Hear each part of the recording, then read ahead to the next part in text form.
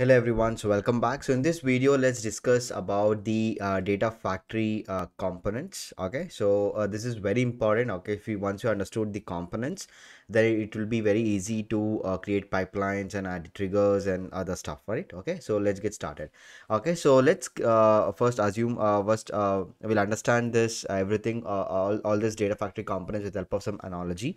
Okay, so assume like we have a shop and we have a house. Okay, so in the shop we have a cabinet and in the and we want to transfer this cabinet. Okay, so basically the person in the house is purchasing this cabinet and he wants to transfer to this cabinet to his house.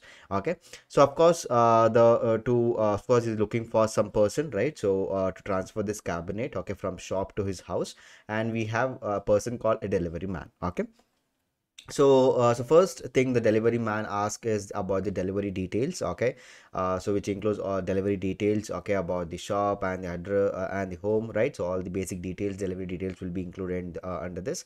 And the next he'll ask is how to assemble and disassemble information, right? So how to disassemble this cabinet and how so once he's got this the cabinet and how to assemble it at his home, right? And finally he'll ask the keys and address, right? So keys and address to go to the shop and collect the cabinet, and finally the keys of his house, okay, so that he can deliver this cabinet, right? So these are some of the required details, okay, so and information which is required, okay, to get this cabinet from the shop to and to keep it at his house, right? So to manage this everything, okay, we have a person called a delivery manager, right? So where he'll keep a track of this everything. Okay, so this is a very good example, right? So where we can just compare this analogy with the data factory, all these pipelines. Okay, so now if I just try to compare this with, okay, so there's the data factory pipeline. So here the delivery manager, okay, he's nothing but integration runtime. Okay, so where it manages end-to-end process, right? And so delivery manager, okay, so for example here again we have a source and destination. Okay, so in the analogy we create this as a shop and this is home, right? So basically we have a source, okay, it could be any storage, right? So we taken a blob storage, and the destination here is a SQL warehouse, right? So and if I want to transfer this data, right, so order CSV, and after the transformation, if we want to send to the destination, of course we have so many things, okay, which comes in between, right?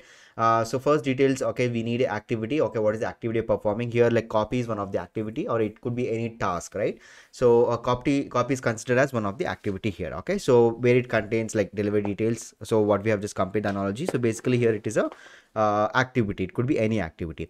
Okay, so next is we have a data set. Okay, so basically data set is all the information. Okay, so what type of data set it is. Okay, so basically it includes like whatever we have just compared the analogy with the disassemble and assemble information. Okay, so it's nothing but the data sets. And keys and addresses, basically it's a linked services, right? So how we can just connect with the source and how we can just connect with the destination. So all the details will be included under this linked service.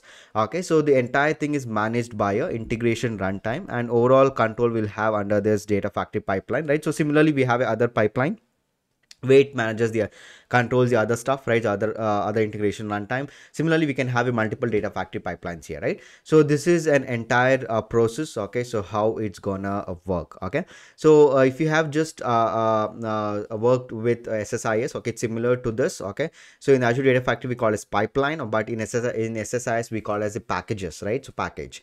Okay, so here we have a linked service. Okay, so linked service, right? So there we have a connection manager, right? And we have a source. Again we have a source in the SSIS, and for the destination we call it as in SSIS, and we call it sync in the data factory. And activity, okay, for example copy is one of the activity. If we want to copy the data from source to destination, is considered as an activity, right? But here in the SSIS we call as a control flow task. Okay, so of course the entire the process we call as a data flow, and here also we call as a data flow. Okay, so this is the different components of the Azure Data Factory.